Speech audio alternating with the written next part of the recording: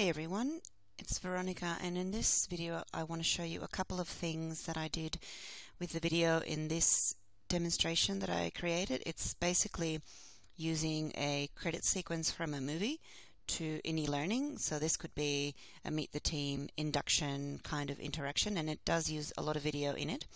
And I had a community member email me to ask me how I had treated the video. So in this tutorial I'm going to show you first of all how you can crop videos in Articulate Storyline 2, and then I'm going to show you a really simple way to create these visual effects on top of the video. As you can see, it's got a bit of a grainy kind of retro-y sort of look, so it's very easy to do that, and I'll show you how to do that.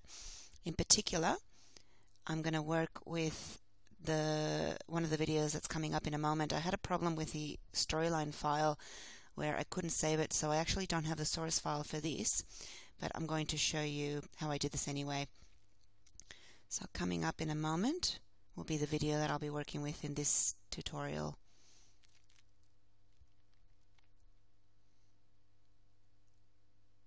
So this one here has this guy, and then these two other little videos come up on the screen, and I'll be working with that one and showing you how I did that.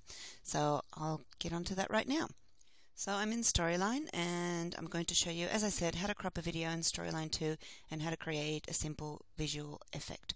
So I'm going to go to a clean slide. I'm going to insert my video, and I've got it all ready to go there. So that, I hope, is going to take up the whole screen, and I don't have to fidget with that too much.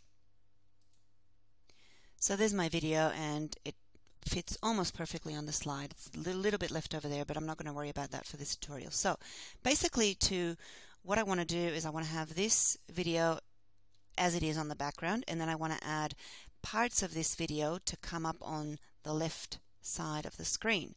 So what I'm going to do is I'm actually going to copy and paste. So I've just done Control-C and Control-V, and you can see I've got two instances of the same video there. And working with the one that's on top, I'm going to go to the Video Tools button or tab up here and Options, and I'm going to go to Edit Video. And so now that my video editor window has come up, I'm going to be using this crop function here. Now, cropping a video doesn't actually mean reducing the duration of the video. Cropping a video means actually changing the shape of the video and or the size. So if I only wanted to say show, that's going to move like that, but if I can move it, you don't have to keep the proportions. So if you move it from the corners, it'll keep the proportion, but if you move it from the middle handles there, you can change the shape of it. So what I want to do is get a square of this guy here with the flip chart or whiteboard, and what I want is for this to be a perfect square. Now down here in the information bit, it tells you crop, and that's telling me what my crop shape is like at the moment. So it's telling me it's 355 by 325. So I need to make it a little bit, let's see, let's make it 325 by 325, and it takes a little bit of fiddling because you can't actually enter the numbers, you've got to drag, but that's okay. There we go. So that's a perfect square, and I want it to be showing this guy maybe not so much at the bottom, so I'm going to use the corner handle just to drag it in a little bit, and I know that I'm still keeping the perfect square. So that's a good square for me. So I'm going to save and close.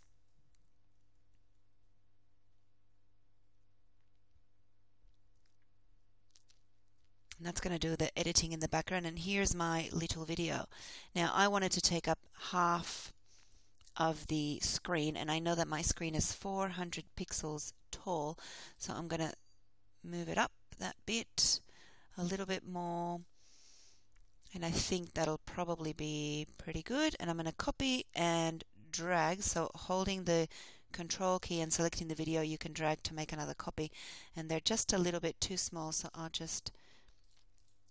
I'll do this by, just eyeballing it, but you can be a little bit more exact than that. And there we go. I've got a pretty two squares there. Be good enough. So in the demo, these two videos came onto the screen after this one had already started, and I wanted that to be the case. So I want that one to come in first. So I'm going to move it on the timeline to appear at, say, the 3-second mark or so. You play around and you do it, and this one maybe just, I don't know, we'll say 2 seconds after that. So that's all good. So the next thing I want to do is I want to create a filter to go on top of this main video. So for the time being, I'm going to turn the little ones off. Not that one, that one. And I'm going to bring in my PowerPoint file where I have my filters. So in my PowerPoint file, the very first thing that I did was I created a rectangle shape in the color that I wanted, which was yellow. And what I'm going to do next to this shape is I'm going to make it a little bit transparent, or actually probably quite a bit transparent. Now I can't remember exactly how I did my demo, but I'll play with it. I'll do something like that. So that's transparent. I'm going to Control-C to copy it. I'm going to go to a clean slide and I'm going to paste special, and that's going to paste it as a PNG file, as a picture, which means that I now have my picture tools and I can apply artistic effects. So that's what I'm going to do next, and I'm going to apply this, let me see if I get it right. No, this one here. It's called the film grain effect, and you can see that that's given it a bit of a grainy kind of feel. So I'm going to again select it and Control Copy and move this away, and back in Storyline I can paste directly in there, and hopefully that's worked. Now because it's not quite the right size and this doesn't need to be perfect, I can just stretch it out and you can see that the effect is still there. Now I might have done it maybe a little bit more transparent than this, but like I said, this is something that you've got to play around with until you get the look that you want. Now the other thing that so that's the filter for this main video. The other thing that I did, I'm going to turn these back on again, is I had these separated by black lines, and that's very, very simple. All you do is you use rectangle shape to make a very thin line. You paint it black, and not in the AC/DC sort of way, no outline, and then I'll just do another one. I've got to go in so that it's giving me the rotation tool. No, not yet. Bigger.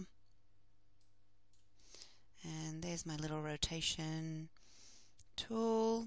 It's a little bit annoying to work with such thin shapes because you don't always get that little rotation tool. You've got to move around like this, but we'll get there. There we go.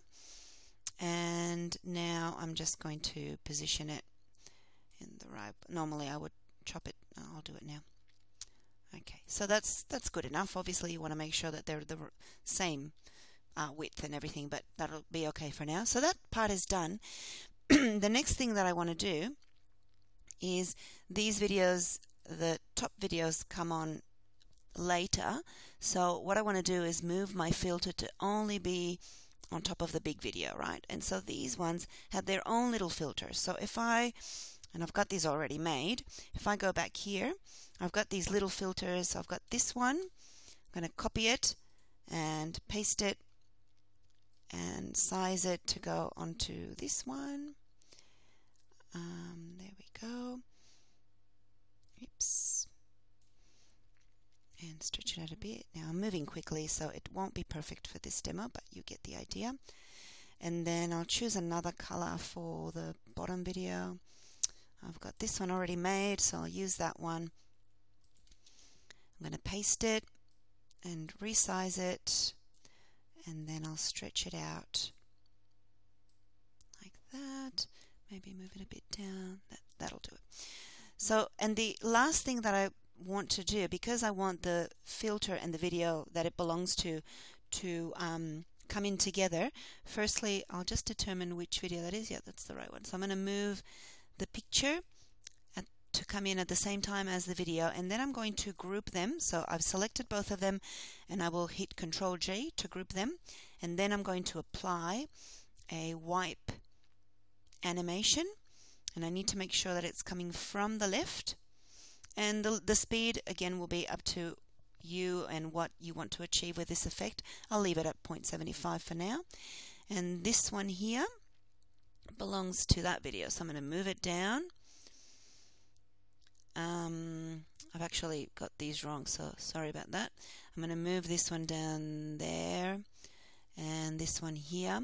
And again, I'm going to select both, Control G to group. I'm going to add the same animation. I could format paint, but I'll just do that.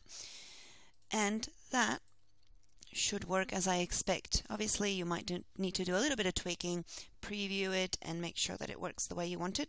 But that's the basics of it. So there's my main video playing, and in a second or so, the other one's going to come up. My filters aren't quite right there, but you can fix that up.